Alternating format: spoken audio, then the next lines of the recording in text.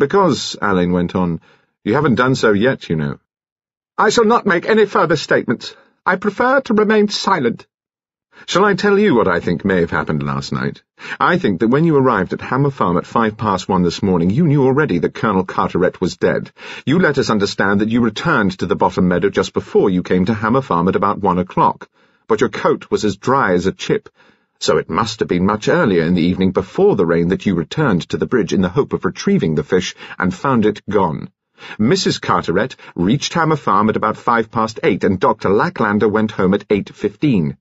Neither of them saw the trout. On my working hypothesis, then, you revisited the valley after 8:15 and, one would suppose, before 9:15 when Nurse Kettle did so. And there, Mr. Finn, in the willow grove, you found Colonel Carteret's dead body, with your mammoth trout beside it. And didn't Nurse Kettle very nearly catch you in the willow grove?" "Has she said—" "No," Alleyn said, "not specifically. It is I who suggest that you hid and watched her and crept away when she had gone. I suggest, moreover, that when you bolted for cover, your reading spectacles were snatched from your hat by an envious sliver, and that in your panic you dared not look for them. Then you saw the lights of Hammer Farm, and you couldn't endure the suspense of not knowing if the Colonel had been found." Alleyn drew a pair of spectacles from the breast pocket of his coat. "I'm afraid I can't let you have them back just yet, but—" He extended his long finger towards Mr. Finn's breast pocket. "Isn't that a magnifying glass you have managed to unearth?" Mr. Finn was silent. "Well," Alleyn said, "there's our view of your activities. It's a picture based on your own behaviour and one or two known facts. If it is accurate, believe me, you will be wise to say so."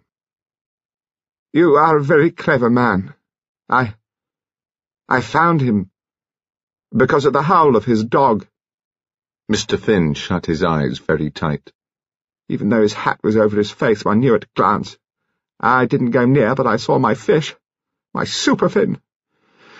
And then, you know, I heard her, Kettle, stamp, stamp, stamp past the willow grove. I ran, I flung myself on my face in the undergrowth and waited until she had gone. And then I came home," said Mr. Finn, "and, as you have surmised, I discovered the loss of my reading glasses, which I frequently kept in my hatband. I was afraid. And there you are." "Yes," Alleyn said. "There we are. And you are still disinclined to tell us the full substance of your discussion with Colonel Carteret?" Mr. Finn nodded.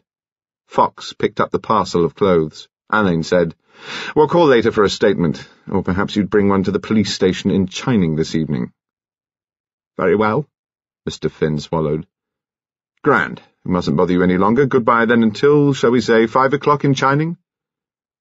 They went out by a side door and down the garden to the spinney.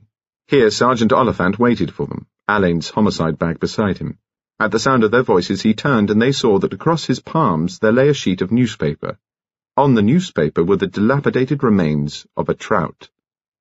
"I got her," said Sergeant Oliphant. "She was a short piece above the bridge on the side. Cat's work, sir, as you can see by the teeth marks." "As we supposed. Now blow me down flat if this isn't the answer to the good little investigating officer's prayer." Under Oliphant's enchanted gaze, he opened his case, took from it a flat enamel dish and a small glass jar with a screw-on lid. Using his tweezers, he spread out the piece of skin with the triangular gap on the plate. From the glass jar, he took the piece of skin that had been found on the sharp stone under the Alden, muttering and whistling under his breath, and with a delicate dexterity, he pushed and fiddled the one into the other as if they were pieces of a jigsaw puzzle. They fitted exactly. "And that," Alleyn said, "is why Mrs. Twitchett met us last night smelling of fish, when she should have been stinking of liver. You've done damned handily, Sergeant, to pick this up so quickly.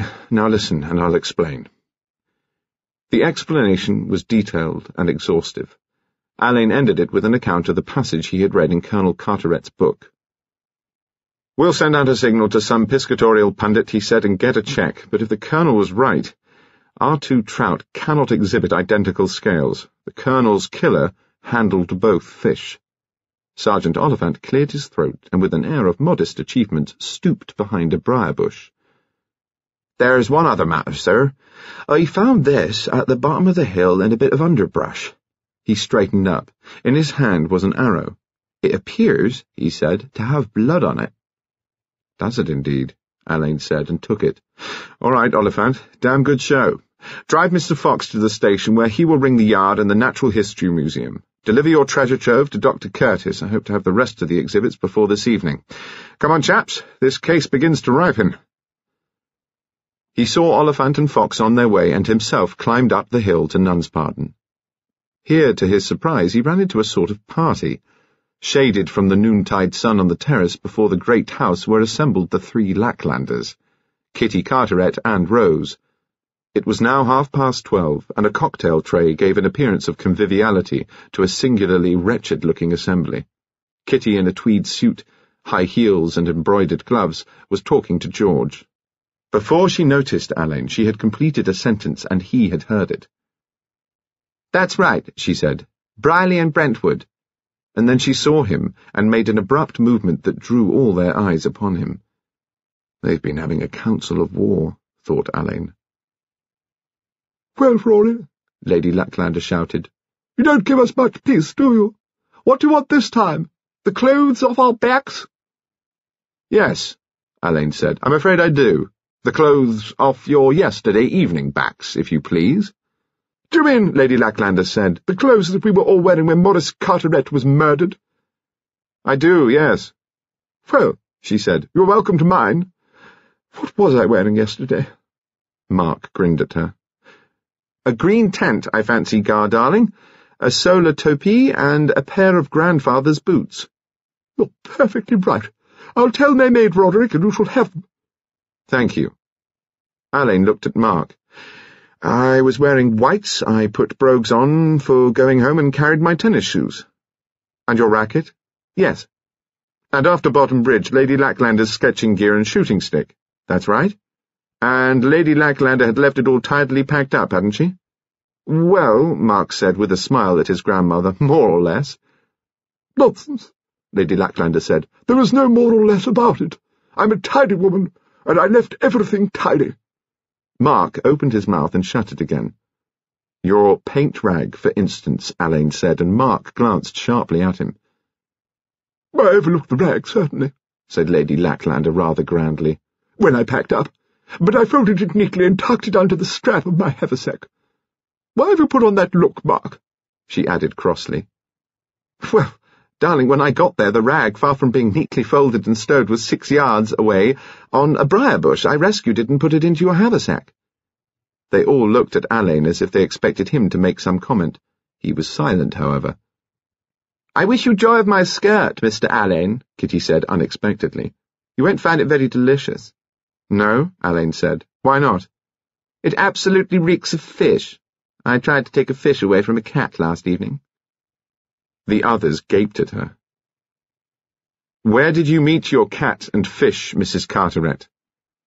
"This side of the bridge." "Looked a perfectly good trout to me, and I thought the cat had no business with it. I thought old Ocky Finn must have hooked it and given it to the cat. He's crazy enough on his cats to give them anything, isn't he, George?" "Good God, yes."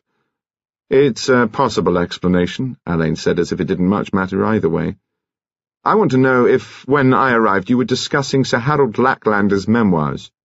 He knew by their very stillness that he had scored. "In point of fact, we were," she said. "You must have extremely sharp ears."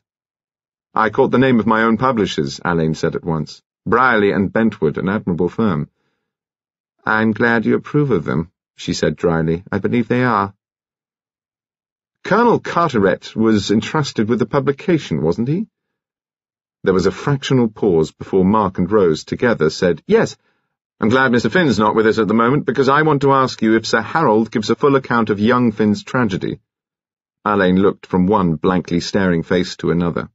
Lady Lacklander said, "I haven't read my husband's memoirs, nor, I think, has anyone else except Maurice." "Well," Alleyn said, "I'm sorry to labour the point, but I should like to know, if you please, whether either Sir Harold Lacklander or Colonel Carteret ever said anything to any of you about the Ludovic Finn affair in connection with the memoirs." "Damned if I see what you're getting at," George began. "Damned if I see how you make out my father's memoirs can have anything to do with Maurice Carteret's murder," Alleyn said. "It's 18 years since young Ludovic Danbury Finn committed suicide, and a war has intervened. Many people will have forgotten his story. One among those who have remembered it His father must dread above all things any revival, unless, of course, it has come about that in reviving the tragedy through the memoirs, young Finn's name will be cleared. It was as if, out of a cloth that had apparently been wrung dry, an unexpected trickle was induced. George, who seemed to be the most vulnerable of the group, shouted, "You've no right to assume!" and got no further. Almost simultaneously, Mark and Rose said, "This won't do!" and were checked by an imperative gesture from Lady Lacklander. "Roderick," Lady Lacklander demanded, "have you been talking to Octavius Finn?" "Yes," Alleyn said. "I've come straight here from Jacob's cottage." "Wait a bit, Mamma," George blurted out. "Wait a bit! Octavius can't have said anything otherwise, don't you see? Alleyn wouldn't try to find out from us." In the now really deathly silence that followed this speech, Lady Lacklander turned and blinked at her son. "You ninny, George," she said. "You unfathomable fool." And Alleyn thought he now knew the truth about Mr. Finn, Colonel Carteret, and Sir Harold Lacklander's memoirs. Alleyn stood up. They all jumped slightly. "I expect you would like, before taking any further steps, to consult with Mr. Finn. Perhaps when you have all come to a decision you will be kind enough to let me know. They'll always take a message at the Boy and Donkey. And now, if I may, I'll get on with my job." He bowed to Lady Lacklander, was about to move off when Mark said, "I'll see you to your car, sir. Coming, Rose?" Mark and Rose conducted him round the east wing of the great house to the open platform in front of it. Here Fox waited in the police car. A sports model with a doctor's sticker and a more domestic car, which Alleyn took to be Carteret's, waited side by side. The young footman emerged with a suitcase and delivered it to Fox. "There goes our dirty washing," Mark said, and then looked uncomfortable. He caught Rose's hand in his. "Mr. Alleyn," Mark said, "Rose and I are in a hell of a spot over this, aren't we, darling? We're engaged, by the way." "You amaze me," Alleyn said. "Well, we are, and I feel strongly that as far as you and our two families are concerned, everything ought to be perfectly straightforward. We're under promise not to mention this and that, and so we can't, but you see, sir, we happen to know that poor old Ockie Finn had every possible reason not to commit this crime." "And you agree with this, Miss Carteret?" "Mr. Alleyn, my father would have been appalled if he could have known that, because he and Octavius had had a row over the trout, poor Ockie might be thought to have a motive.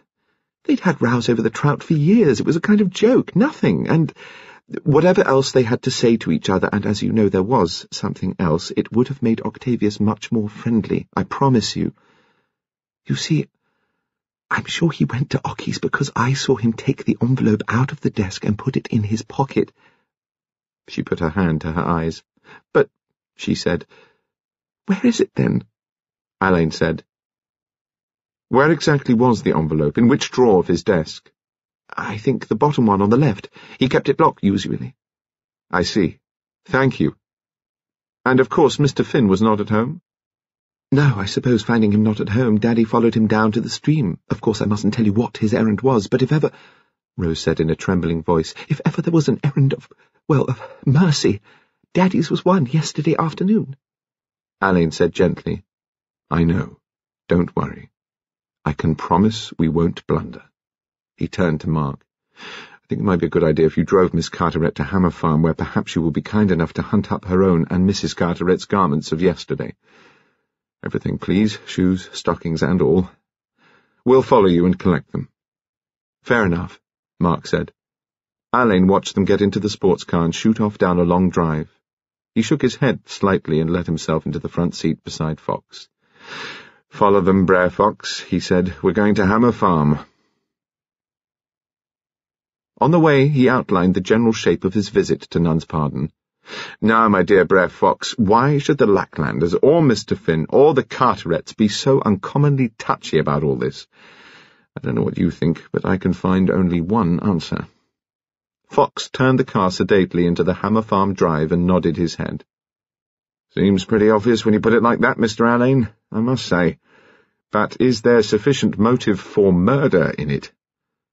"Who the hell's going to say what's a sufficient motive for murder? Hello, listen, who's coming?" He was out of the car before Fox could reply, and with an abrupt change of speed began to stroll down the drive. His pipe was in his hands, and he busied himself with filling it. The object of this unexpected pantomime now paddled into Mr. Fox's ken, the village postman. "Good morning," said Alleyn. "Morning, sir," said the postman, braking his bicycle. "I'll take them, shall I?" Alleyn suggested. The postman steadied himself with one foot on the ground. "Well, tar," he said. "Save the disturbance like, won't it, sir?" He fetched a long envelope from his bag and held it out. "For the deceased," he said in a special voice. "Terrible sad, if I may pass the remark." "How very kind of you," Alleyn said. "I'll tell them you sent your sympathy." When the postman had gone, Alleyn returned to Fox. "Look what I've got," he said. Fox contemplated the long envelope, and when Alleyn showed him the reverse side, read the printed legend on the flap. "From Brierley and Bentwood, St. Peter's Place, London, W1. "Publishers?" said Fox. "Yes. We've got to know what this is, Fox. The flap's very sketchily gummed down, a little tweak, and how easy it would be. However, we'll go the other way round. Here comes Miss Carteret." She came out, followed by Mark, carrying a suitcase, a tennis racket, in a press, and a very new golf bag and clubs. "Here you are, sir," Mark said. "Thank you," Alleyn said, and Fox relieved Mark of his load. Alleyn showed Rose the envelope. He said, "This has come for your father. I'm afraid we'll have to ask for all his recent correspondence, and certainly for anything that comes now. They will, of course, be returned and, unless used in evidence, will be treated as strictly confidential. I'm so sorry, but that's how it is. If you wish, you may refuse to let me have this one without an official order." Rose looked at it without interest. "Please take it," she said. "It's a pamphlet, I should think." Alleyn thanked her and watched her go off with Mark in his car. He opened the envelope, drew out the enclosure, and unfolded it. Colonel M.C.V. Carteret, M.V.O., D.S.O., Hammer Farm, Swevenings. Dear Sir, the late Sir Harold Lacklander, 3 weeks before he died, called upon me for a discussion about his memoirs, which my firm is to publish.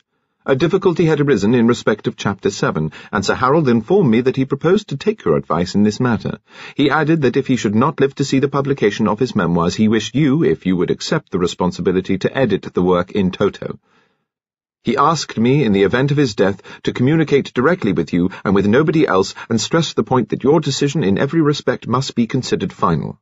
We have had no further instructions or communications of any kind from Sir Harold Lacklander, and I now write, in accordance with his wishes, to ask if you have in fact accepted the responsibility of editing the memoirs, if you have received the manuscript, and if you have arrived at a decision in the delicate and important matter of Chapter 7. I shall be most grateful for an early reply. I am, my dear sir, yours truly, Timothy Bentwood. And I'll give you 2 guesses, Brer Fox, what constitutes the delicate and important matter of Chapter 7. At Chining Police Station, Sergeant Oliphant awaited them with 2 messages from Scotland Yard. "Nice work," Alleyn said. "Damn quick." He read aloud the first message. "Information re trout scales checked with the Natural History Museum, Royal Piscatorial Society, Institute for Preservation of British Trout Streams, and Dr. S.K.M. Solomon, expert and leading authority. All confirm that microscopically your 2 trout cannot exhibit precisely the same characteristics in scales. Carteret regarded as authority." "Fine," said Inspector Fox. "Fair enough." Alleyn took up the second slip of paper.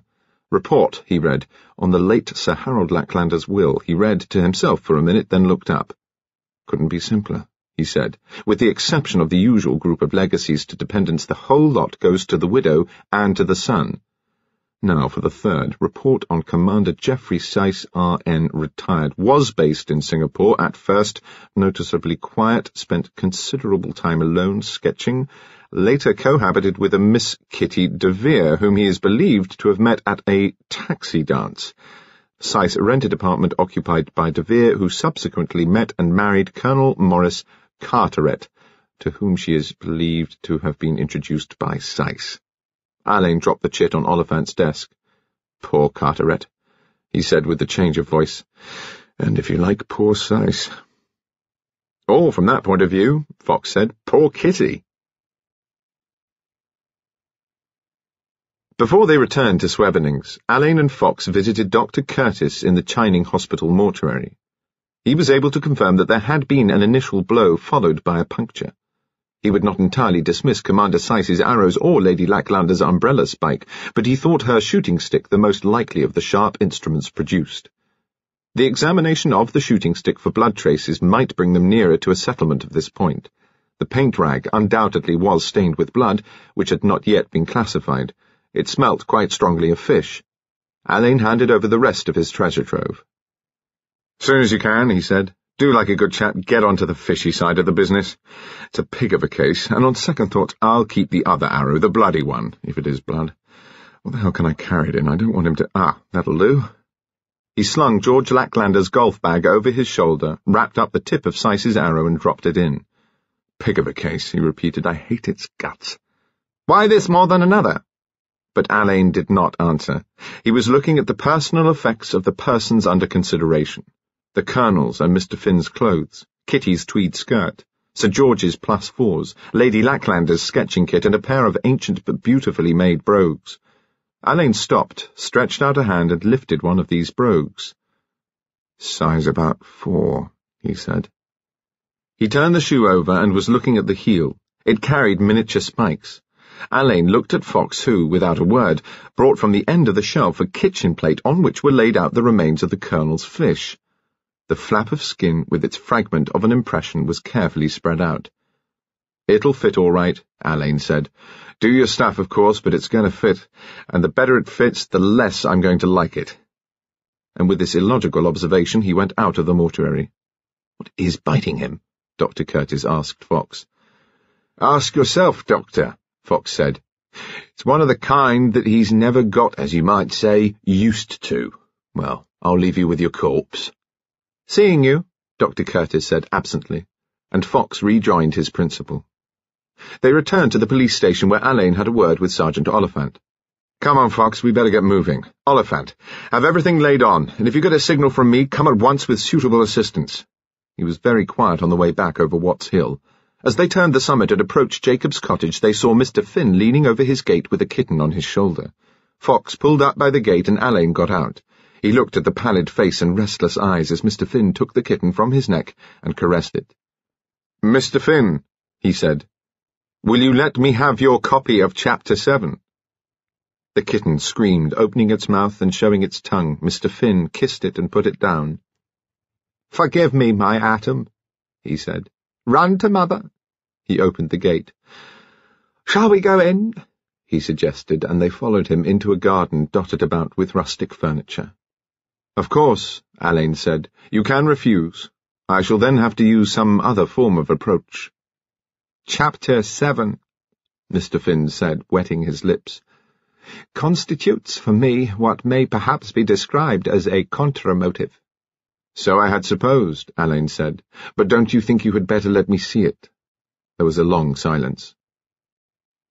"Without the consent of Lady Lacklander," Mr. Finn said, "never. Not for all the sleuths in Christendom." Mr. Finn had already turned aside when his garden gate creaked and Alleyn said quietly, "Good morning once again, Lady Lacklander." Mr. Finn spun round. Lady Lacklander stood blinking in the sun without expression and very slightly tremulous. "Roderick," said Lady Lacklander, "I have come to confess." Lady Lacklander advanced slowly towards them.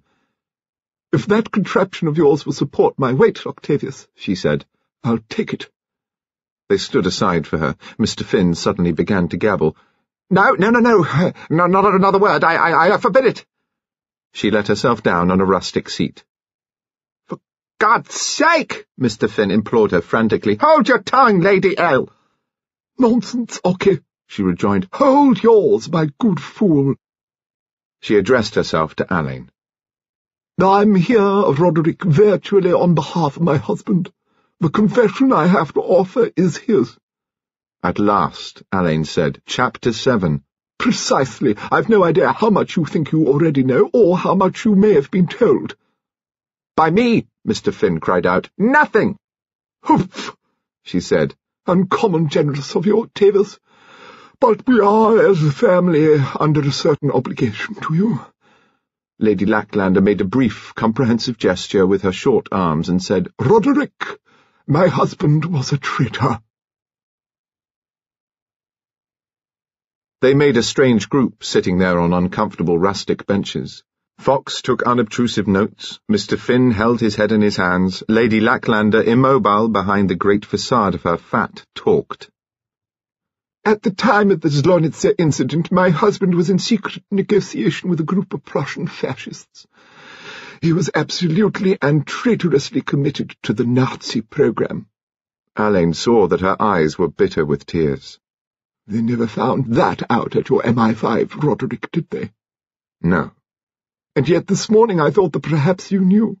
I wondered, that was all. The extraordinary thing, Mr. Finn said suddenly, is why? Why did Lacklander do it? The Herrenvolk heresy, Alleyn suggested. An aristocratic Anglo-German alliance is the only alternative to war and communism and the only hope for the survival of his own class. It was a popular heresy at that time. No doubt he was promised great things. You don't spare him, Lady Lacklander said under her breath. How can I? In the new Chapter 7, I imagine he doesn't spare himself. He repented bitterly. His remorse was frightful. Yes, Mr. Finn said. That is clear enough. Ah, yes, she cried out. Ah, yes, Archie, yes, and most of all for the terrible injury he did your boy. Most of all for that. Lady Lacklander raised her voice as if she repeated some intolerable lesson. My husband writes that he drove Vicky Finn to his death as surely as if he had killed him with his own hands. He was instructed to do so by his Nazi masters. It was then that he began to understand what he had done and to what frightful lengths his German associates could drive him. But the treachery, Archie, was ours. Why, just now, did you try to stop me? It was, if you will believe me, in deference to my boy's wishes, Finn said very quietly. Before he killed himself, Vicky wrote to his mother and to me. He begged us to believe him innocent. He also begged us never to take any action that might injure Sir Harold Lacklander. You may not have noticed, my dear Lady Al, that my foolish boy-hero worshipped your husband. We decided to respect his wishes. Mr. Finn stood up. He looked both old and shabby. Now, if I may, I shall ask you to excuse me. And if you want to know what I did with Chapter 7, I burnt it to ashes, my dear Chief Inspector, half an hour ago. He raised his dreadful smoking cap, bowed to Lady Lacklander, and walked into his house, followed by his cats. Lady Lacklander stood up. I am going to Nun's pardon, she said. Alleyn opened the gate. She went out without looking at him, got into her great car, and was driven away. Fox said, Painful business. Still, as Mr. Finn says, this Chapter 7 really puts him in the clear, as far as killing Colonel Carteret is concerned. Well, no, Alleyn said. No? The Colonel left Chapter 7 at Jacob's cottage. Finn, on his own statement, didn't re-enter the house after his row with the Colonel. He returned to the Willow Grove, found the body, and lost his spectacles. He read Chapter 7 for the first time this morning, I fancy by the aid of a magnifying glass. Of course, Fox said as they turned into Commander Syce's drive. It will have been a copy. The Colonel would never hand over the original. No, my guess is he locked the original in the bottom drawer on the left-hand side of his desk. And here we go with a particularly odious little interview. Look out for squalls, Brer Fox. Oh, gosh, see who's here. It was Nurse Kettle. She had emerged from the front door, escorted by Commander Syce. Alleyn lifted his hat as Nurse Kettle shot past them like a leaping eland. She was extremely red in the face. Fox pulled up and they both got out. Alleyn slung the golf bag over his shoulder as he addressed himself to Syce. May we speak to you indoors somewhere? Alleyn asked. Without a word, Syce led the way into his living room where a grim little meal was laid out on a small table in close proximity to a very dark whisky and water. What's up now? Syce demanded. Alleyn said, I've come to ask you a number of questions, all of which you will find grossly impertinent. They concern the last occasion when you were in Singapore. In a word, I must ask you if you were not in fact on terms of the greatest intimacy with Miss de Vere as she was then. Bloody impertinence! Well, yes, but so, when one comes to think of it, is murder. Great grief! Seiss exclaimed. I liked Carteret. You may have liked Carteret, but did you love his wife? Love! Seiss repeated, turning purple. What a word! You are being difficult, Alleyn said without rancour. Will you let me have the clothes you were wearing last evening? What the hell for? For one thing, to see if Carteret's blood is on them. How absolutely piffling! He returned and gave a bundle to Fox, who wrote out a receipt for it. No return, Alleyn remarked. Of the ailment? Seiss did not reply. Alleyn said, Why the devil did you pretend to have lumbago last evening? Was it for the love of a lady? Commander Seiss's face darkened to an alarming degree. Well, was it? Alleyn insisted. Fox clapped the bundle of clothes down on a table. I know what it's like, Commander Seiss began incomprehensibly. He waved his hand in the direction of Hammer Farm. Lonely as hell. Poor little kid. Suppose she wanted security. Natural. He eyed the tumbler on his luncheon table. No good offering you a drink, he mumbled. None in the world, worse luck. Well, Seiss said. He added something that sounded like luck and drained the tumbler. As a matter of fact, he said, I think I'm giving it up myself. Alcohol. He went to a corner cupboard and returned with a half-empty bottle of whiskey. I've got to think, he said. He helped himself to a treble whiskey. In that case, wouldn't you do better without that snorter you've just poured out? Think so? Fox, with his masterly command of the totally unexpected, said, She would. She knows what to do, Commander Seiss muttered. If she wants to stop me, or rather she doesn't, I wouldn't tell her. Commander Seiss then added in a deeper voice than Alleyn would have imagined possible for him to produce. I wouldn't mention it to her on any account whatsoever. Never. I'm afraid you really are very tight. It's the last time so early. In future, I'm going to wait till the sun's over the yardarm. Happens to be a promise. To Miss Kettle? Who else? Seiss said grandly. Why not? An admirable idea. She guessed, he added wretchedly. We parted brass rags, so I promised. After today, yardarm. Good luck to it. With the swiftest possible movement, Alleyn whisked the arrow from the golf bag and held it under Seiss's nose. Do you know anything about that? He asked. That's mine. You took it away. No, this was found in Bottom Meadow at the foot of Watts Hill. If you examine it, you'll see there's a difference. Alleyn whipped the cover off the tip of the arrow. Look, he said. Seiss stared owlishly at the point. Bloody, he observed. Looks like it. What blood? Whose blood? Seiss thrust his fingers distractedly through his thin hair. Cat's blood, he said. It appears, Alleyn said as they drove away, that when he's completely plastered he gets a sort of Cupid fixation and looses off his shafts blindly into the landscape with a classic disregard for their billets. Can't do anything really conclusive until we get a lead from Curtis.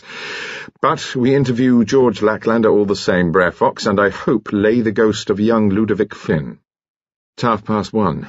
We may as well let them have their luncheon. Let's see what they can do for us at the Boy and Donkey. They ate their cold meat, potato, and beetroot with the concentration of men whose meals are consumed precariously when chances present themselves. Before they had finished, Dr. Curtis rang up to give an interim report. He now plumbed unreservedly for a blow on the temple with a blunt instrument, while Colonel Carteret squatted over his catch. Subsequent injuries had been inflicted with a pointed instrument after he lay on his side, unconscious or possibly already lifeless. The second injury had all but obliterated the first. He was unable with any certainty to name the first instrument, but the second was undoubtedly the shooting stick. Traces of recently shed blood had been found under the collar of the disc. I see, Alleyn said, and the shooting stick was used, my dear chap, in the normal way, one must suppose. Yes, one must, mustn't one? Alleyn turned away from the telephone to discover Sergeant Bailey waiting for him. He had come from a further detailed overhaul of Colonel Carteret's study. The bottom drawer on the left of the desk carried an identifiable fingerprint of Sir George Lacklander's. "Very useful," Alleyn said. "Brer Fox, we're going to Nun's Pardon." They were taken there by the yard driver, who was now released from his duties in Bottom Meadow. The butler admitted them and showed them into George Lacklander's study, the last of the studies they were to visit. George's expression was truculent. "I should have thought, I must say, Alleyn," he said, "that one's luncheon hour at least might be left to one." "I want," Alleyn said, "the truth. I want the truth about what you did yesterday evening. I want the truth about what you did when you went to Hammer Farm last night. I want the truth, and I think I have it, about Chapter 7 of your father's memoirs. Did you expect to find a copy of Chapter 7 when you broke open the drawer in Colonel Carteret's desk last night?" Lacklander made an ineffectual gesture with his hands. "I did it, at the desire of his family. The keys seemed to be lost, and there were certain things that had to be done. They thought his address book might be there." "Was it there?" He boggled for a moment and then said, "No. I put it to you that it was you who insisted upon doing it because you were in a muck sweat wanting to find out where the amended Chapter 7 of your father's memoirs might be. I suggest that you are very well aware of the fact that your father wrote an amended version of Chapter 7, which was in effect a confession. In this version, he stated, firstly, that he himself was responsible for young Ludovic Finn's suicide, and secondly, that he himself had traitorously conspired against his own government with certain elements in the German government. This chapter, if it were published, would throw such opprobrium upon your father's name that in order to stop its being made public, I suggest you were prepared to go to the lengths to which you have in fact gone. You are an immensely vain man with a confused, indeed a fanatical sense of your family prestige. Have you anything to say to all this?" Most unexpectedly, George Lacklander began to laugh. "So sorry," he gasped. You don't think that I—" He waved away his uncompleted sentence with a flap of his pink freckled hand. "That you murdered Colonel Carteret, were you going to say?" "Such a notion! I mean, how, when, with what?" Alleyn, watching his antics, found them insupportable. I know I shouldn't laugh," Lacklander gabbled. "But it's so fantastic. How? When? With what?" And through Alleyn's mind dodged a disjointed jingle. "Quomodo, quando, quibus auxilius." "He was killed," Alleyn said, "by a blow and a stab. The injuries were inflicted at about 8:05 last evening. The murderer stood in the old punt. As for with what—" He forced himself to look at George Lacklander, whose face, like a bad mask, was still crumpled in a false declaration of mirth. "The puncture," Alleyn said, "was made by your mother's shooting stick, and the initial blow—" He saw the pink hands flex and stretch, "by a golf club, probably a driver." At that moment the desk telephone rang. It was Dr. Curtis for Alleyn. He was still talking when the door opened and Lady Lacklander came in, followed by Mark. Curtis said, "Can I talk?" "Ah, yes," Alleyn said airily. "That's all right. I'm afraid I can't do anything to help you, but you can go ahead quietly on your own." "I suppose," Dr. Curtis's voice said very softly, "you're in a nest of Lacklanders." "Yes, indeed." "All right. I've rung up to tell you about the scales. We can't find both types on any of the clothes or gear." "No?" "No, only on the paint rag." "Both types on that?" "Yes, and on the punt seat." "Yes?" "Yes. Shall I go on?" "Do." Dr. Curtis went on. Alleyn and the Lacklanders watched each other. Nurse Kettle had finished her afternoon jobs in Swevenings, but before she returned to Chining, she thought she should visit the child with the abscess in the gardener's cottage at Hammer Farm. She felt some delicacy about this duty because of the calamity that had befallen the Carterets. Still, she could slip quietly round the house and down to the cottage without bothering anybody, and perhaps the gardener's wife would have a scrap or two of mournful gossip for her about when the funeral was to take place, and what the police were doing and how the ladies were bearing up, and whether general opinion favoured an early marriage between Miss Rose and Dr. Mark. She also wondered privately what, if anything, was being said about Mrs. Carteret and Sir George Lacklander, though her loyalty to the family, she told herself, would oblige her to give a good slap-down to any nonsense that was talked in that direction. As this thought occurred to her, she heard her name called. "Hello there! Nurse Kettle!" It was Kitty Carteret sitting out on the terrace with a tea table in front of her. "Come and have some," she called. Nurse Kettle was dying for a good cup of tea, and what was more, she had a bone to pick with Kitty Carteret. She accepted, and presently was seated before the table. "You pour out," Kitty said. "Help yourself." She looked exhausted and had made the mistake of over-painting her face. "What have you been doing with yourself all day, I wonder?" "Doing? God, I don't know. This morning for my sins I had to go over to Lacklander's." "To Nun's Pardon?" Nurse Kettle said with refinement. "What a lovely old home it is." "The place is all right," Kitty muttered under her breath. "Perhaps you prefer Uplands?" Kitty stared at her. "Uplands?"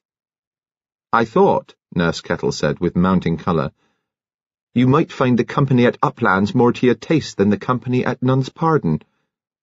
"Jeff Syce?" Kitty gave a short laugh. "God, that old bit of wreckage. Have a heart." Nurse Kettle's face was scarlet. "If the commander isn't the man he used to be," she said, "I wonder whose fault it is." "His own, I should think," Kitty said indifferently. "Personally, I found it's more often a case of chercher," Nurse Kettle said carefully, "la femme." "What?" "When a nice man takes to solitary drinking, it's generally because some woman's let him down." "Are you suggesting I'm the woman in this case?" "I'm not suggesting anything, but you knew him out in the East, I believe," Nurse Kettle added with a spurious air of making polite conversation. "Oh, yes," Kitty agreed contemptuously. "I knew him all right. Did he tell you?" "Here, what has he told you?" she demanded, and unexpectedly there was a note of something like desperation in her voice. "Nothing I'm sure that you could take exception to. The commander, whatever you like to say, is a gentleman." "How can you be such a fool?" Kitty said drearily. "Don't talk to me about gentlemen. I've had them, thank you. If you ask me, it's a case of the higher you go, the fewer. Look," Kitty said with savagery, "at George Lacklander." "Tell me this," Nurse Kettle cried out. "Did he love you, the commander?" "Look," Kitty said, "you don't know anything.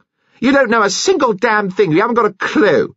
You can't train for nursing, I'll have you know. Oh, well, all right from that point of view, but from my point of view, honestly, you have no idea." "I don't know what we're talking about," Nurse Kettle said in a worried voice. "I bet you don't. The commander—" She stopped short, and Kitty stared at her incredulously. "Do I see," Kitty asked, "what I think I see? You don't tell me you and Jeff Syce." "God, that's funny." Words, phrases, whole speeches suddenly began to pour out of Nurse Kettle. She had been hurt in the most sensitive part of her emotional anatomy, and her reflex action was surprising. Every word she uttered was spoken in defence of something that she would have been unable to define. It is possible that Nurse Kettle, made vulnerable by her feeling for Commander Syce, a feeling that in her cooler moments she would have classed as unsuitable, felt in Kitty Carteret, overpainted, knowledgeable, fantastically not quite, the sting of implied criticism. It was as if by her very existence Kitty Carteret challenged the hierarchy that was Nurse Kettle's symbol of perfection. "So you've no business," she heard herself saying, "you've no business to be where you are and behave the way you're behaving. I don't care what's happened. I don't care how he felt about you in Singapore or wherever it was. That was his business. I don't care." When at last Nurse Kettle ran out of words and breath, Kitty turned and stared abstractedly at her. "I don't know why you're making such a fuss," she said. "Is he game to marry you?" Nurse Kettle felt dreadful. "I wish I hadn't said anything," she muttered. "I'm going." "I suppose he might like the idea of being dry nurse. You've nothing to moan about. Suppose I was friends with him in Singapore. What of it? Go right ahead. Mix in with the bloody county, and I hope you enjoy yourself." "Don't talk about them like that," Nurse Kettle shouted. "Don't do it. You know nothing about them. They're the salt of the earth." With methodical care, Kitty moved the tea tray aside, as if it prevented her in some way from getting at Nurse Kettle, and leaning forward, holding the edges of the table, said, "Listen to me. I ask you to come and sit here because I've got to talk, and I thought you might be partly human. I didn't know you were yes girl to this gang of fossils. God, you make me sick. What have they got except money and snob value that you haven't got?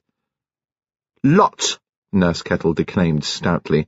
Like hell they have.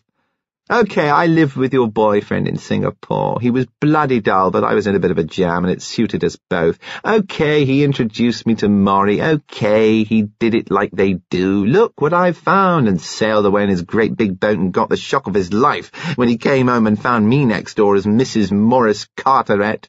So what does he do? He couldn't care less what happened to me, of course. But could he be just ordinary friendly and give me a leg up with these survivals from the Ice Age? Not he. He shies off as if I was a nasty smell and takes to the bottle. Not that he wasn't pretty expert at that before. Nurse Kettle made as if to rise, but Kitty stopped her with a sharp gesture. Stay where you are, she said. I'm talking. So here I was, married to a... I don't know what, the sort they call a nice chap. He was a real baby, though, more like a mother's darling than an experienced man. Wasn't my cup of tea, but I was down to it, and anyway, his sort owed me something. So we married and came here, and he started writing some god-awful book, and Rose and he sat in each other's pockets, and the county called. Yes, they called, all right, talking one language to each other and another one to me. Old Ocky Finn, as mad as a meat axe and doesn't even keep himself clean, the fat woman of Nun's Pardon who took one look at me and then turned polite for the first time in history.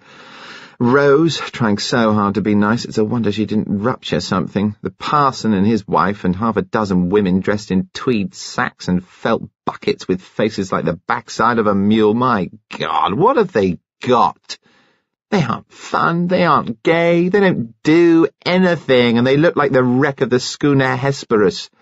Talk about a living death, and me, dumped like a sack and meant to be grateful. You don't understand, Nurse Kettle began and then gave it up. Kitty had doubled her left hand into a fist and was screwing it into the palm of the right, a strangely masculine gesture at odds with her enamelled nails. Not one of them, not a damn. One was what you might call friendly. What about Sir George? Nurse Kettle cried, exasperated and rattled into indiscretion. George? George wanted what they all want, and now things have got awkward. He doesn't want that. George, the umpteenth baronet, is in a muck sweat. George can't think, Kitty said in savage mimicry. What people might not be saying. He told me so himself. If you knew what I know about George... Her face abruptly was as blank as a shuttered house. Everything, she said, has gone wrong. I just don't have the luck. Their fault. You can say what you like, but whatever has happened is their fault. How can you think that? Miss Kettle cried out. What are you suggesting? What are you suggesting? George Lacklander demanded as Alleyn at last put down the receiver. Who have you been speaking to?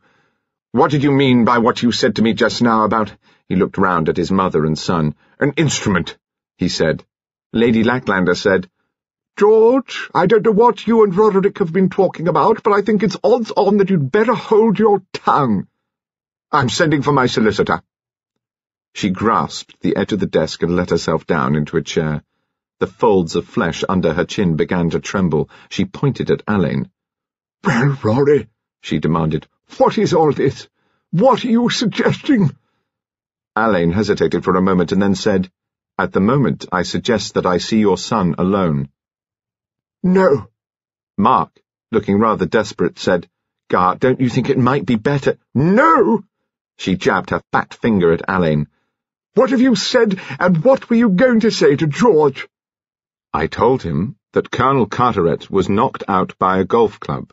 I'll now add for the information of you all, since you chose to stay here, that he was finally killed by a stab through the temple made by your shooting stick, Lady Lacklander. Your paint rag was used to wipe the scales of 2 trout from the murderer's hands. The first blow was made from the punt, The murderer, in order to avoid being seen from Watts Hill, got into the punt and slid down the stream using the long mooring rope, as you probably did when you yourself sketched from the punt. The punt, borne by the current, came to rest in the little bay by the willow grove, and the murderer stood in it, idly swinging a club at the daisies growing on the edge of the bank. This enemy of the Colonel's was so well known to him that he paid little attention, said something perhaps about the trout he had caught, and went on cutting grass to wrap it in. Perhaps the last thing he saw was the shadow of the club moving swiftly across the ground. Then he was struck on the temple. We think there was a return visit with your shooting stick, Lady Lacklander, and that the murderer quite deliberately used the shooting stick on Colonel Carteret as you used it this morning on your garden path. Placed it over the bruised temple and sat on it. What did you say? Nothing. It's a grotesque and horrible thought, isn't it? We think that on getting up and releasing the shooting stick there was literally a slip, a stumble, you know. It would take quite a bit of pulling out. There was a backward lunge, a heel came down on the Colonel's trout. The fish would have slid away, no doubt, if it had not been lying on a sharp, triangular stone. It was trodden down and, as it were, transfixed on the stone. A flap of skin was torn away, and the foot, instead of sliding off, sank in and left an impression of the spiked heel of a golf shoe. George Lacklander said in an unrecognizable voice, "All this conjecture!" "No," Alleyn said, "I assure you not conjecture." He looked at Lady Lacklander and Mark. "Shall I go on?" Lady Lacklander, using strange uncoordinated gestures, fiddled with the brooches that, as usual, were stuck about her bosom. "Yes," she said. "Go on." Mark, who throughout Alleyn's discourse had kept his gaze fixed on his father, said, "Go on. By all means, why not?" "Right," Alleyn said. "Now the murderer was faced with evidence of identity. One imagines the trout glistening with a clear spiked heel mark showing on its hide. It wouldn't do to throw it into the stream or the willow grove and run away. There lay the Colonel with his hands smelling of fish and pieces of cut grass all around him. For all his murderer knew, there may have been a witness to the catch.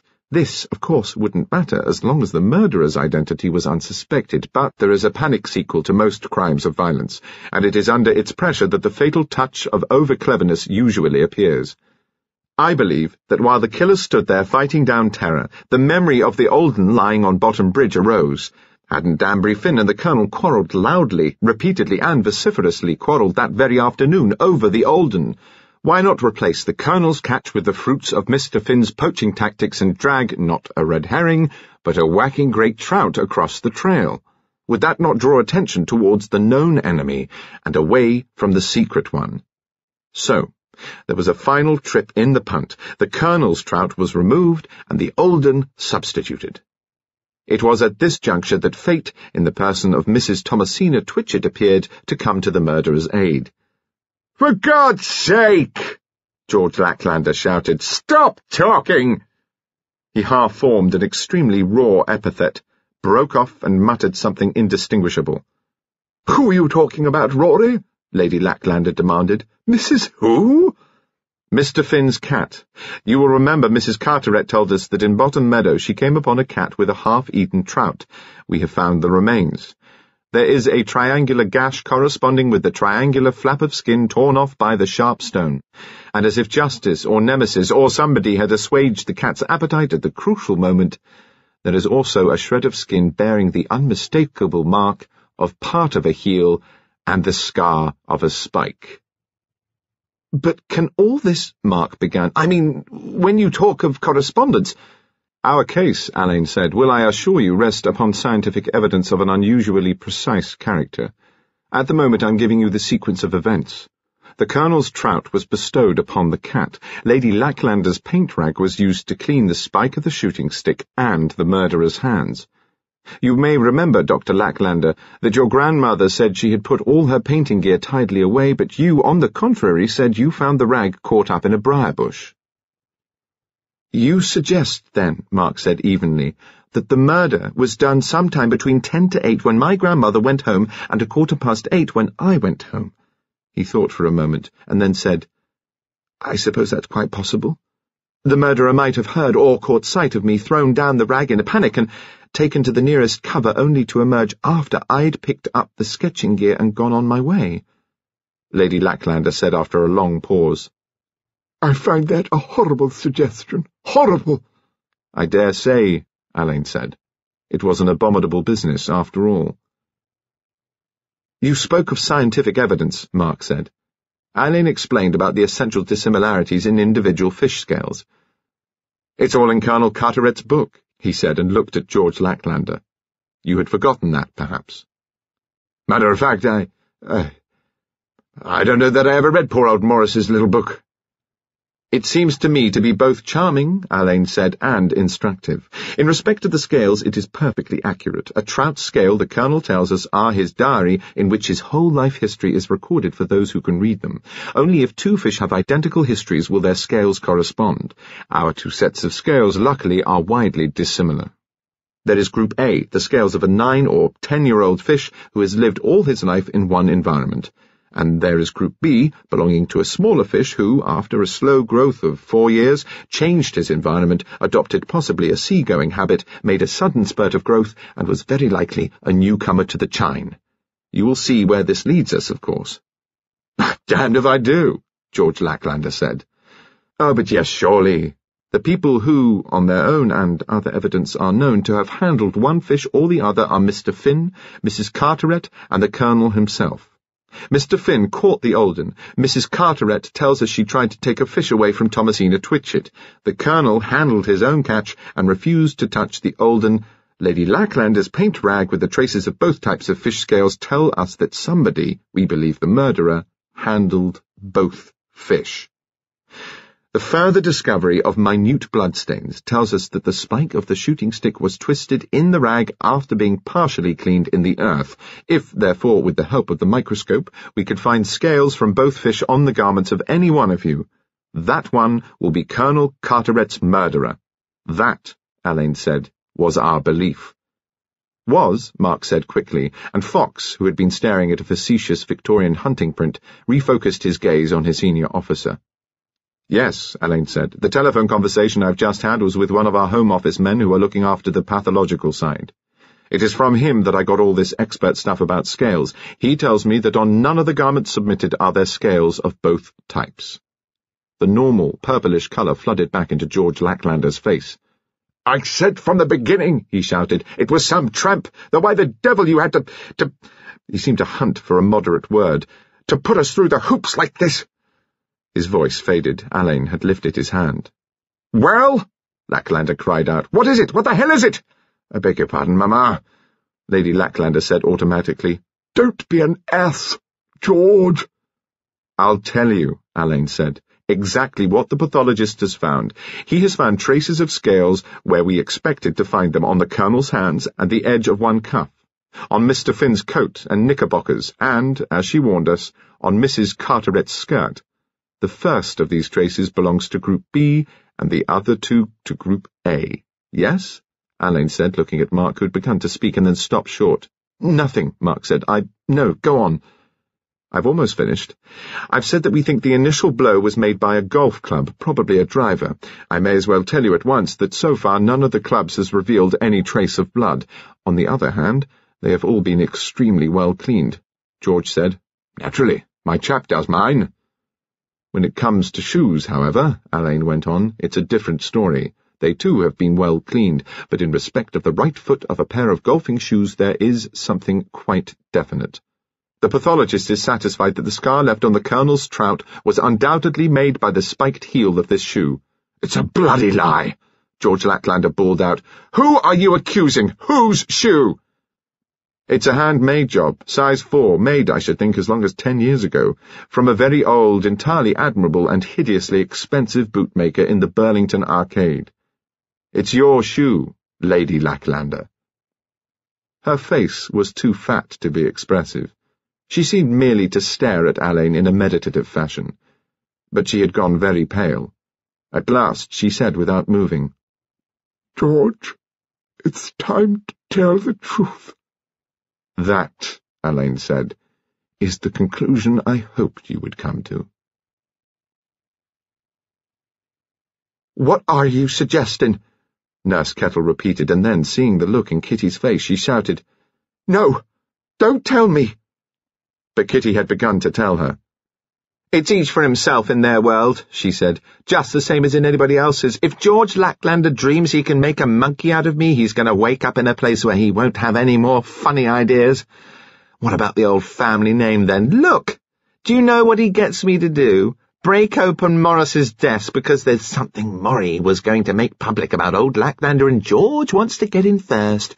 And when it isn't there, he asks me to find out if it was on the body. Me! And when I won't take that one on, what does he say? I don't know, don't tell me. Oh, yes, I will. You listen to this and see how you like it. After all the fun and games teaching me how to swing." She made a curious little retching sound in her throat and looked at Nurse Kettle with a kind of astonishment. "You know," she said, "golf. Well, so what does he do? He says this morning when he comes to the car with me, he says he thinks it would be better if we don't see much of each other." She suddenly flung out a string of adjectives that Nurse Kettle would have considered unprintable. "That's George Lacklander for you," Kitty Carteret said. "You are a wicked woman," Nurse Kettle said. "I forbid you to talk like this. Sir George may have been silly and infatuated. I dare say you've got what it takes, as they say. And he's a widower. And I always say there's a trying time for a gentleman just as there is. But that's by the by. What I mean, if he's been silly, it's you that's led him on," Nurse Kettle said, falling back on the inexorable precepts of her kind. "You court our dear Colonel, and not content with that, you set your cap at poor Sir George. You don't mind who you upset or how unhappy you make other people. I know your sort. You're no good at all. I shouldn't be surprised if you weren't responsible for what's happened. Not a scrap surprised." "What the hell do you mean?" Kitty whispered. She curled back in her chair and, staring at Nurse Kettle, she said, "You with your poor Sir George. Do you know what I think about your poor Sir George? I think he murdered your poor dear Colonel, Miss Kettle." Nurse Kettle sprang to her feet. The wrought iron chair rocked against the table. There was a clatter of china, and a jug of milk overturned into Kitty Carteret's lap. "How dare you!" Nurse Kettle cried out. "Wicked!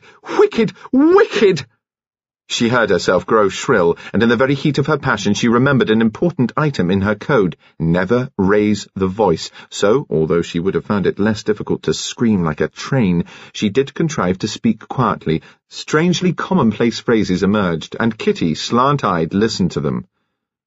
"I would advise you," Nurse Kettle quavered, "to choose your words. People can get into serious trouble passing remarks like that." She achieved an appalling little laugh. "Murder the Colonel," she said, and her voice wobbled desperately. "The idea! If it wasn't so dreadful it'd be funny. With what, may I ask, and how?" Kitty, too, had risen, and milk dribbled from her ruined skirt to the terrace. She was beside herself with rage. "How?" she stammered. "I'll tell you how, and I'll tell you with what. With a golf club and his mother's shooting stick, that's what. Just like a golf ball it was. Bold and shining, easy to hit, or an egg. Easy!" Kitty drew in her breath noisily. Her gaze was fixed not on Nurse Kettle, but beyond Nurse Kettle's left shoulder. Her face was stretched and stamped with terror. It was as if she had laid back her ears. She was looking down the garden towards the spinney.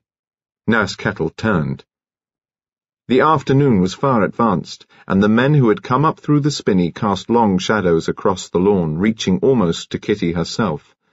For a moment, she and Alleyn looked at each other, and then he came forward. In his right hand he carried a pair of very small, old-fashioned shoes, brogues with spikes in the heels. "Mrs. Carteret," Alleyn said, "I'm going to ask you if, when you played golf with Sir George Lacklander, he lent you his mother's shoes. Before you answer me, I must warn you." Nurse Kettle didn't hear the usual warning. She was looking at Kitty Carteret, in whose face she saw guilt itself. "George," Lady Lacklander said to her son, "we shall, if you please, get this thing straightened out. There must be no reservations before Mark or—" She waved her fat hand at a singularly still figure in a distant chair. or Octavius. Everything will come out later on. We may as well know where we are now among ourselves. There must be no more evasions." George looked up and muttered, "Very well, Mamma." "I knew, of course," his mother went on, "that you were having one of your elephantine flirtations with this wretched, unhappy creature. I was afraid that you'd been fool enough to tell her about your father's memoirs and all the fuss over Chapter 7. What I must know now is how far your affair with her may be said to have influenced her in what she did." "My God," George said, "I don't know." "Did she hope to marry you, George? Did you say things like, 'if only you were free,' to her?" "Yes," George said, "I did." He looked miserably at his mother and added, "You see, she wasn't. So it didn't seem to matter." Lady Lacklander snorted, but not with her usual brio. "And the memoirs? What did you say to her about them?" "I just told her about the damned Chapter 7. I just said that if Maurice consulted her, I hoped she'd sort of weigh in on our side, and that was no use. I said that if he did publish, it'd make things so awkward between the families that we... well..." "All right, I see. Go on." "She knew he had the copy of Chapter 7 when he went out. She told me that afterwards, this morning.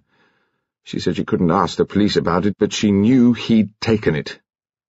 Lady Lacklander moved slightly. Mr. Finn made a noise in his throat. "Well, Ockie?" she said. Mr. Finn, summoned by telephone and strangely acquiescent, said, "My dear Lady Al, I can only repeat what I've already told you. Had you all relied on my discretion, as I must acknowledge Carteret did, there would have been no cause for anxiety on any of your parts over Chapter 7. "You have behaved very handsomely, Ockie." No, he said. "Believe me, no." "Yes, you have. You put us to shame. Go on, George." "I don't know that there is anything more, except—" "Answer me this, George. Did you suspect her?" George put his great elderly hand across his eyes and said, "I don't know, Mamma. Not at once. Not last night. Not this morning. She came by herself, Mark called for Rose. I came downstairs and found her in the hall. It seemed queer, as if she'd been doing something odd.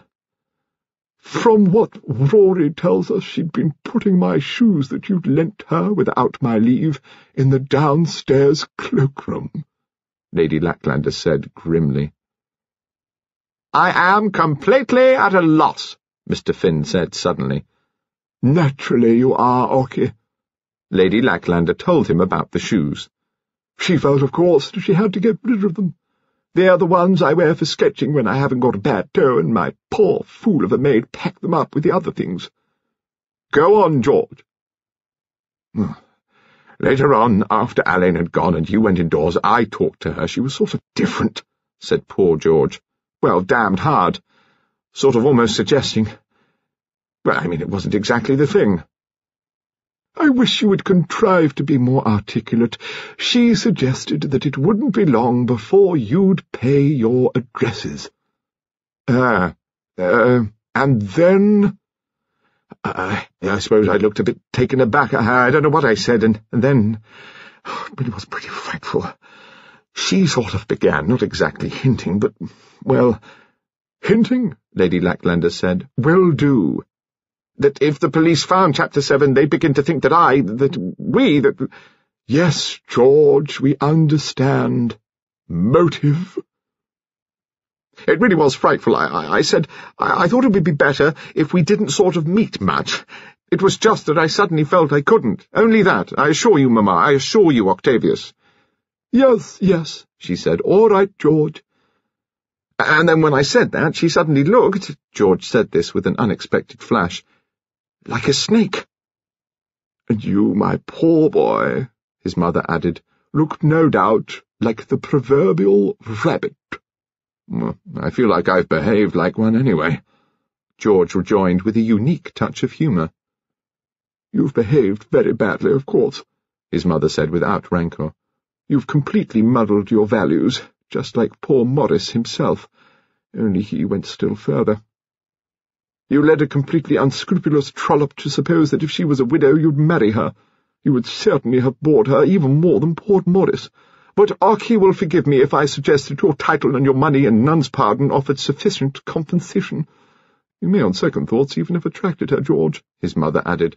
I mustn't, I suppose, underestimate your simple charms. She contemplated her agonized son for a few minutes and then said, It all comes to this, and I said as much to Kettle a few days ago when we were talking. We can't afford to behave shabbily, George. We've got to stick to our own standards, such as they are, and we daren't muddle our values. Let's hope Mark and Rose between them will pick up the pieces. She turned to Mr. Finn. If any good has come out of this dreadful affair, Archie, she said, it is this. You have crossed the Chine after I don't know how many years, and paid a visit to Nun's pardon. God knows we have no right to expect it. We can't make amends, Archie. We can't pretend to try, and there it is. It's over, as they say nowadays, to you. She held out her hand, and Mr. Finn, after a moment's hesitation, came forward to take it. You see, Oliphant, Alleyn said with his customary air of diffidence. At the outset it tied up with what all of you told me about the Colonel himself. He was an unusually punctilious man, oddly formal, the Chief Constable said, and devilishly polite, especially with people he didn't like or had fallen out with. He'd fallen out with the Lacklanders. One couldn't imagine him squatting on his haunches and going on with his job if Lacklander or his mother turned up in the punt, or old Finn, with whom he'd had a flaring row. Then, as you and Gripper pointed out, the first injury had been the sort of blow that is struck by a quarryman on a peg projecting from a cliff face at knee level, or by an underhand service, or, you might have added, by a golfer. It seemed likely, too, that the murderer knew the habit of the punt, and the contracurrent of the Chine, and the fact that where the punt came to rest in the Willow Grove Bay, it was completely masked by trees. You will remember that we found one of Mrs. Carteret's distinctive yellow hairpins in the punt in close association with a number of cigarette butts, some with lipstick and some not. Ah, Sergeant Oliphant said. Dalliance, no doubt. No doubt. When I floated down the stream into the little bay and saw how the daisy heads had been cut off and where they lay, I began to see also a figure in the punt idly swinging a club. A figure so familiar to the Colonel that after an upward glance and a word of greeting, he went on cutting grass for his fish. Perhaps, urged by George Lacklander, she asked her husband to suppress the alternative version to Chapter 7, and perhaps he refused. Perhaps Lacklander, in his infatuation, had told her that if she was free, he'd marry her. Perhaps anger and frustration flooded suddenly up to her savage little brain, and down her arms into her hands. There was that bald head, like an immense exaggeration of the golf balls she had swiped at under Lacklander's infatuated tuition. She had been slashing idly at the daisies. Now, she made a complete backswing, and in a moment her husband was curled up on the bank with the imprint of her club on his temple. From that time on, she became a murderess, fighting down her panic, and frantically engaged in the obliteration of evidence. The print of the golf club was completely wiped out by her nightmare performance with the shooting stick, which she had noticed on her way downhill. She tramped on the Colonel's trout, and there was the print of her spiked heel on its hide. She grabbed up the trout and was frantic to get rid of it when she saw Mr. Finn's cat. One could imagine her watching to see if Thomasina would eat the fish, and her relief when she found that she would. She'd seen the old un on the bridge. No doubt she heard at least the fortissimo passages of Finn's quarrel with the Colonel. Perhaps the old un would serve as false evidence. She fetched it and put it down by the body, but in handling the great trout, she let it brush against her skirt. Then she replaced the shooting stick. Lady Lacklander's painting rag was folded under the strap of her rucksack. Kitty Carteret's hands were fishy. She used the rag to wipe them. Then, although she was about to thrust the shooting stick back into the earth, she saw, probably round the collar of the spike, horrible traces of the use she had made of it. She twisted it madly about in the rag, which was, of course, already extensively stained with paint. No doubt she would have refolded the rag and replaced it, but she heard, may even have seen, Dr. Lacklander. She dropped the rag and bolted for cover. When she emerged, she found he had taken away all the painting gear. Alleyn paused and rubbed his nose. "I wonder," he said, "if it entered her head that Lady Lacklander might be implicated. I wonder exactly when she remembered that she herself was wearing Lady Lacklander's shoes." He looked from Fox to Oliphant and the attentive Gripper. "When she got home," he said, "no doubt she at once bathed and changed. She put out her tweed skirt to go to the cleaners. Having attended very carefully to the heel, she then polished Lady Lacklander's shoes. I think that heel must have worried her more than anything else. She guessed that Lacklander hadn't told his mother he'd borrowed the shoes. As we saw this morning, she had no suitable shoes of her own, and her feet are very much smaller than her stepdaughter's. She drove herself over to Nun's Pardon this morning, and instead of ringing, walked in and put the shoes in the downstairs cloakroom. I suppose Lady Lacklander's maid believed her mistress to have worn them, and accordingly packed them up with her clothes instead of the late Sir Harold's boots, which she had actually worn." Fox said, "When you asked for everybody's clothes, Mrs. Carteret remembered, of course, that her skirt would smell of fish." "Yes.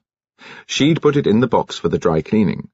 When she realized we might get hold of the skirt, she remembered the great trout brushing against it. With a mixture of bravado and cunning, which is, I think, very characteristic, she boldly told me it would smell of fish, and had the nerve and astuteness to use Thomasina as a sort of near-the-truth explanation. She only altered one fact. She said she tried to take a fish away from a cat, whereas she had given a fish to a cat. If she'd read her murdered husband's book, she'd have known that particular cat wouldn't jump, and the story was, in fact, a bit too fishy. The scales didn't match." Oliphant said suddenly, "It's a terrible thing to happen in the Vale. Terrible the things that'll come out. How's Sir George going to look?" "He's going to look remarkably foolish," Alleyn said with some heat, "which is no more than he deserves. He's behaved very badly, as his mother has no doubt pointed out to him. What's more, he's made things beastly and difficult for his son, who's a good chap, and for Rose Carteret, who's a particularly nice child. I should say Sir George Lacklander has let his side down. Of course he was no match at all for a woman of her hardihood. He'd have been safer with a puff-adder than Kitty Carteret, nay, heaven help her, De Vere." "What, sir, do you reckon—" Oliphant began, and catching sight of his superior's face was silent. Alleyn said harshly, "The case will rest on expert evidence of a sort never introduced before. If her counsel is clever and lucky, she'll get an acquittal. If he's not so clever and a bit unlucky, she'll get a lifer." He looked at Fox. "Shall we go?" he said. He thanked Oliphant and Gripper for their work and went out to the car. Oliphant said, "Something upset the chief, Mr. Fox?" "No, don't you worry. It's the kind of case he doesn't fancy. Capital charge and a woman. Gets to thinking about what he calls first causes." "First causes?" Oliphant repeated dimly. "Society. Civilization or something," Fox said. "Mustn't keep him waiting. So long." "Darling, darling Rose," Mark said, "we're in for a pretty ghastly time, I know, but we're in for it together, my dearest love. And I'll watch over you and be with you, and when it's all done with, we'll have each other and love each other more than ever before, won't we? Won't we?" "Yes," Rose said, clinging to him. "We will, won't we?"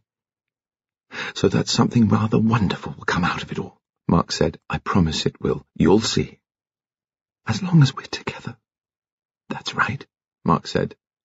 "Being together is everything."